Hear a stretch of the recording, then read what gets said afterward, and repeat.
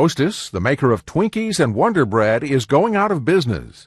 The iconic baking company says it'll close all its plants and lay off its 18,500 workers.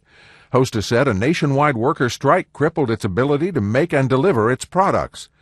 Hostess had warned employees that it would file for a bankruptcy court to unwind its business and sell assets if plant operations didn't return to normal levels by Thursday evening.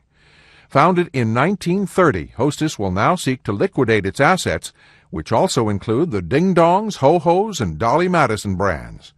David Melendi, The Associated Press.